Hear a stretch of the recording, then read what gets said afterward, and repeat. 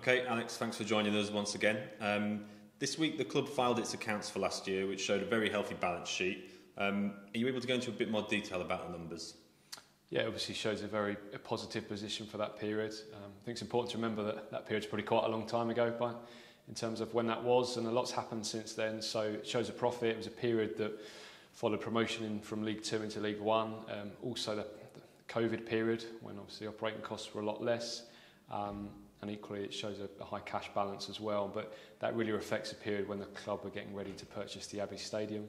In terms of a wider update, I think we'll be giving that to fans at the end of the season around some of our further projects looking ahead to the future. The club received some positive news in recent weeks after a couple of external organisations rated us very highly in the areas of fan engagement and sustainability. I imagine that the results weren't particularly a surprise to you, but nice to receive nonetheless. Yeah, it's always good to receive those kind of things, particularly at a period like we're in on the field, to know that off the field we're doing the right things. Fan engagement index, we dropped a place, but I'd like to think that next year we'll recoup that to a top 3 position, particularly with the addition of the shadow board, the female fans forums and some of the other initiatives we've got planned. So that was really pleasing. But also in terms of sustainability, a lot of hard work has gone in behind the scenes from the staff here at the stadium and the volunteers. And I think it's a really important part that not just our sponsors want to see us doing, but the wider city and our own community. So really pleasing, and where we can, as we go through developments and refurbishments, we're doing that with sustainability in mind. Certainly one area of the club which has had a brilliant year is the academy and the under-18s in particular. How proud are you and everyone else at the club of their achievements this year? Yeah, I mean, it's been an incredible record-breaking year for them, but I think it's important to look back. Tom Pell was here for quite a long time as academy manager, and these seeds get planted a long time ago, and you don't always see them come to fruition. So it's the fruition of a lot of individuals' hard work. Some of them are still here now, but some of those members of staff have left, so we should give credit to them. A fantastic cup run, a couple of great evenings here at the Abbey under the lights against Chelsea and Sheffield Wednesday, and then to see 3,000 youth supporters go to the Emirates and take the lead and arguably probably feel a little bit hard done by after 90 minutes to lose 3-2 in the manner we did. But great experience, not just for the players, but also for the staff, and it makes us a better academy for that. And we hope that those individuals can go on and develop further. Another big area of development at the club is the women's side, and this Sunday is the first of 3 home games here at the Abbey for Cambridge United women between now and the end of the season. How would you assess the progress made with the women's team and the impact that the new board has had? I think the new board have been brilliant in what they've done, and some of the things people wouldn't necessarily see, but it was always going to be a year of transition for us. We've learned a lot, we've made a few mistakes, we know there's areas we can certainly improve upon, but if we go back to August, we had just over 800 here for the first game at the Abbey, and we'll be looking to go a little bit further than that over the next few weeks. But it's been really good for us, not just on a playing perspective, but commercially. Lots of new partners coming to the table, lots of female-driven organisations starting to work with us as well, and it's also been pleasing to see the work that Charlotte Crisp's doing with the Elite Emerging Talent Centre come to fruition, and we're now starting to develop a pathway, and that's the question we're asking ourselves this summer, is how do we create a pathway that will allow female players at under 8s come through that system and work their way into the first team. So really exciting, but lots of progress to be made still. Moving on to the matchday experience, the club put out a survey a few weeks ago asking fans for their feedback on catering around the ground. What was the thinking behind that process, and what do you hope will be gained from it? I think it's probably a self-reflection piece. If you stand still in football or any life business, you go backwards. And for us, we invested a lot in the supporter experience last summer.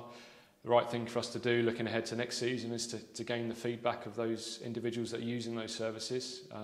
Us as staff have gone and got our own views on where we can improve and get better, but it's always good to hear from the fans.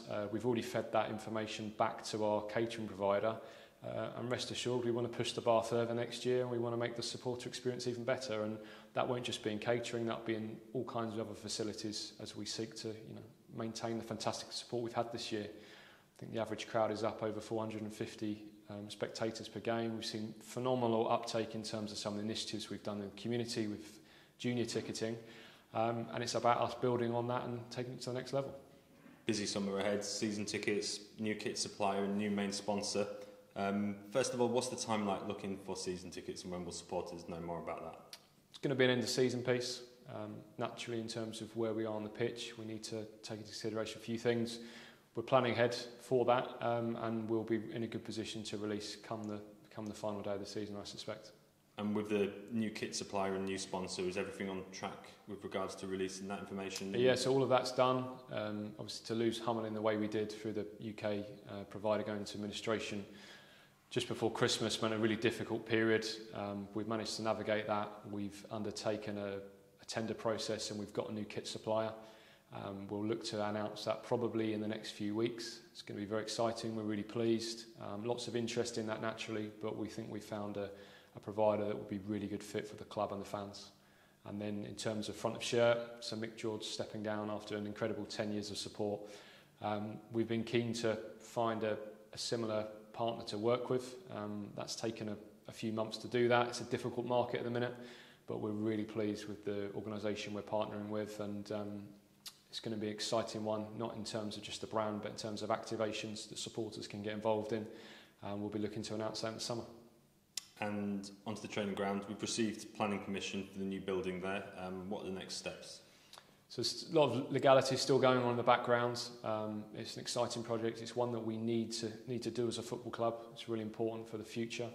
And I'm hopeful that in the next few weeks, all the things that need to fall into place will do, and we can reveal to the supporters what that's actually going to look like and what that will mean. So exciting, but still progressing in the background. And finally, everybody's aware of the challenging position we find ourselves in at this stage of the season. What's your message to the supporters ahead of the final 9 games? I think to date, thank you. Some of the crowds we've just touched on have been incredible. It's a difficult period, but every year you'll always see a team come out of nowhere and survive.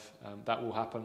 So there's no reason why it can't be us. The way the fixtures have now fallen in that last week certainly make it quite interesting. So I think we just need to make sure we're in the pack come the last week of the season, and who knows, anything can happen, and it could be very exciting. So stick with us.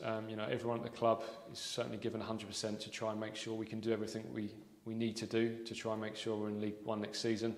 So stay with us, and who knows, it could be a really exciting end.